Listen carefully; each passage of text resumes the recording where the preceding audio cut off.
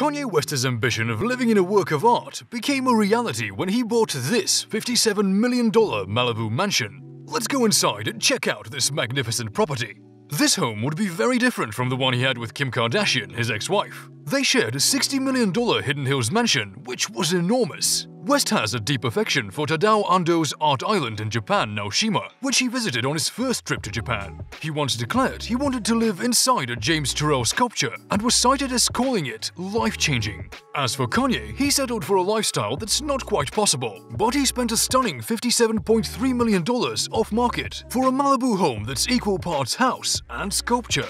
It is also one of the few Ando-designed residences in the country. The world-renowned architect behind such landmarks as the Shanghai Museum of Art and the Burst e-commerce center in Paris. Kanye West was raised in a poor Chicago home by a single mother and a single father. His $1.1 billion fortune stems from a successful career as a rapper, music producer, and entrepreneur. The rapper's extravagant way of living shows just how much money he spends on things like vehicles, trips, and real estate. West has become the buzz of the town because of his just-released album Donda in August 2021 and his divorce from Kim Kardashian. Following the purchase of a $57 million bunker-style property at Malibu, he made headlines once more. Although West is renowned for spending a lot of money on real estate, his latest acquisition has grabbed the attention of the public.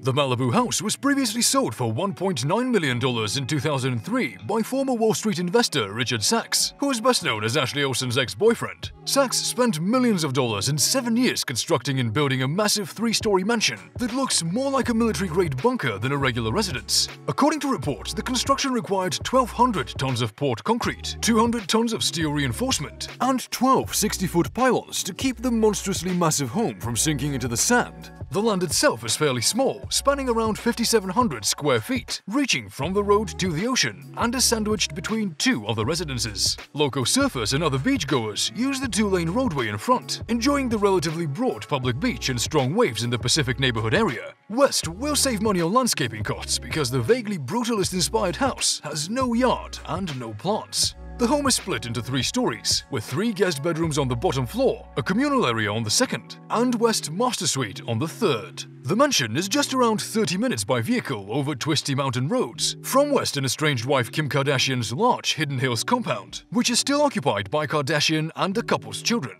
The 3 bedrooms on the lower floor have ensuite bathrooms, while the kitchen, living area, bathroom, and lounge with a robust fire pit are located on the middle floor. West's penthouse-style master bedroom includes a rooftop patio with a magnificent view of the beach. The house has a modernist design with clean and crisp lines, as well as elegant architecture. While it may be meant to look like a bunker, the floor-to-ceiling windows that surround it provide levity and allow the area to open out to the beautiful beach only a few feet away.